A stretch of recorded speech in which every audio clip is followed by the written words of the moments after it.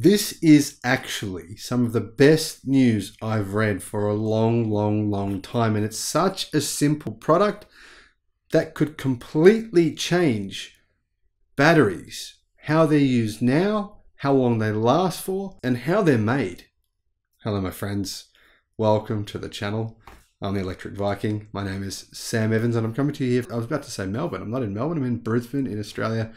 Just up here for my son's racing. He races a BMX and he's really disappointed with how he went today. He went in a big championship and he was doing really well, and in his final heat, his final race, he was pretty slow because he was super tired. The day went for about, I think it was about 10 hours. Insane. Anyway, there's another race on tomorrow, so he's got another chance. So fingers crossed that tomorrow he's happy with how he goes. A recent breakthrough could double the life of high energy density EV batteries. Now, by the way, this sounds like, when I first read this research, it sounded to me like they were just talking about NCA or NCM chemistry batteries, lithium ternary batteries or high energy density batteries, not LFP batteries. But apparently this will actually work for LFP batteries and ternary batteries. In other words, this new product, which apparently is actually very cheap to use, could double the battery life of the entire current battery market. Yeah, this is the kind of technology that absolutely can change the world. Now, think about it, right? Currently, batteries have on average a life expectancy of around 15 years. That's what manufacturers say anyway. Not LFP, but all the batteries we use in the West, which mostly aren't LFP. And I'm talking about for cars here. I know we use LFP batteries for lots of other things, but for cars in the West, currently we don't really use LFP batteries. But the big drawback to this, using these high energy density batteries, is what?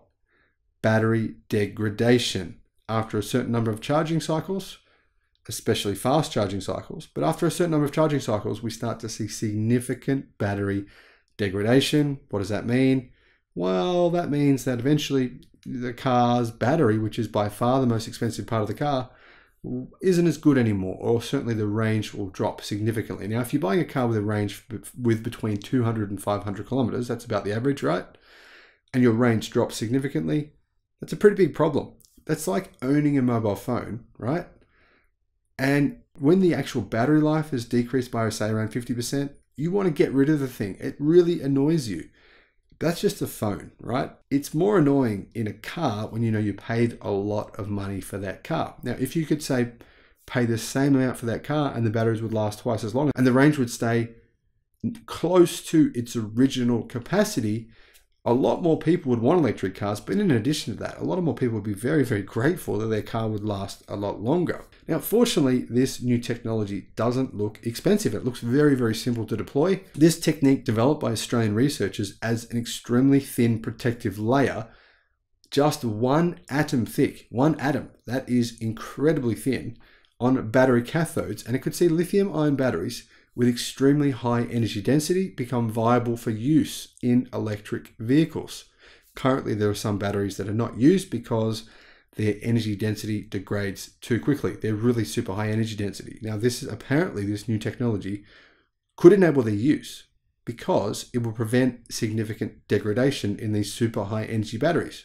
But the good thing is this tech isn't just for those particular type of batteries. EV batteries in use today generally give you between a 200 and 500 kilometer range, depending on the size of the battery and the car. That's real world range I'm talking about, by the way, not advertised range. And this is more than enough for most people to switch to EVs. But the cost of manufacture of these batteries, combined with the degradation of driving range over time, still has some people concerned. The Driven.io says that researchers from the University of Queensland said that these new findings will double the life of high energy density batteries to the point they become viable for use, as they no longer will degrade within a few hundred cycles. The upshot of this research is that once commercialized, yes, once commercialized, I know, we could be seeing EVs with much longer driving range and batteries that also last a lot longer. So it's not just going to be used for super high energy density batteries. It can be used for all batteries.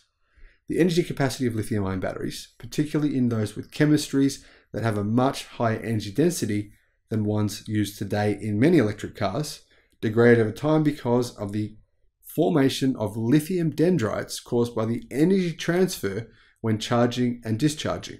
In the new research outlined in a recent paper in Nature Communications, researchers described how adding a layer that is just one single atom wide significantly reduces the degradation caused at high voltage. So instead of lasting just a few hundred cycles for super high energy density batteries, these batteries using the one atom wide anti-corrosive layer can be discharged and charged more than 1,000 times, said Professor Lunsao Wang, who leads the team at the School of Chemical Engineering and the Australian Institute for Bioengineering and Nanotechnology of the University of Queensland. Wang said, "Our process will increase the lifespan of batteries in many things from smartphones and laptops to power tools and electric cars. This new approach features a minimal protective coating and a scalable process, paving the way for deployment of these abundant high voltage materials for next generation high energy batteries." Research conducted by the team found that after 1,000 cycles, capacity remained above 77%. This is in ultra high energy density batteries. For context, according to a 2020 paper from the Journal of the Electrochemical Society, lithium iron phosphate batteries that avoid the use of rare earths like cobalt. Now, these are the batteries you currently get when you buy a standard range Tesla Model 3, can cycle up to 4,000 times before their energy density goes below 80%.